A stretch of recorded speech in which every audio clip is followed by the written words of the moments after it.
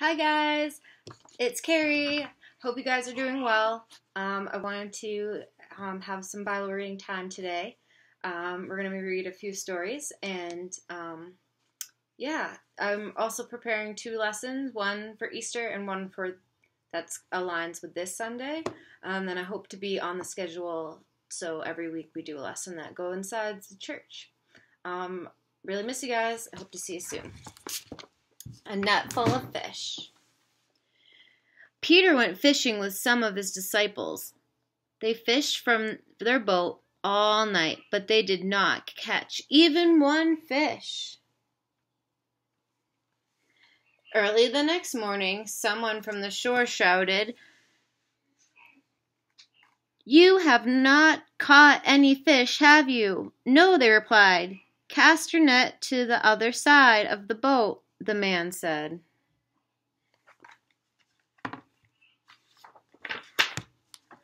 As soon as they did, their net was full of fish. Then Peter knew the man was Jesus. He jumped out of the boat and swam to shore. Jesus asked him, "Do you love me?" Peter said, "You know I do." Jesus said, "If you love me, then take good care of my people."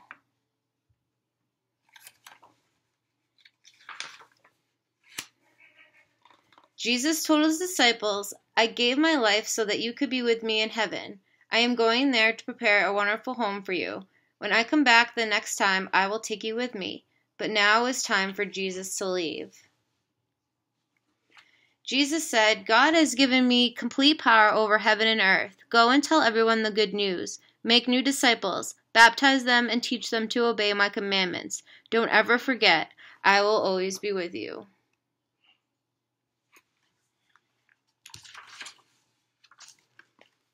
"Go to Jerusalem and wait there," said Jesus. "The Holy Spirit will come to you. He will give you power to tell people about me. Now the time has come for me to go to heaven. Do not be afraid."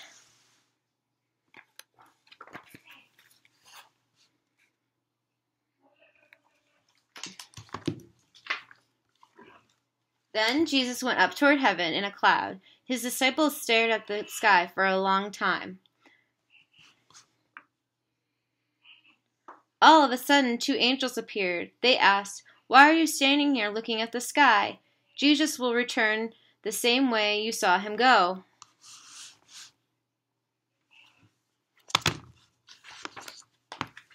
Then the disciples remembered what Jesus had said. They returned to Jerusalem and waited for the Holy Spirit to come. The end. Have a great day. Talk to you soon.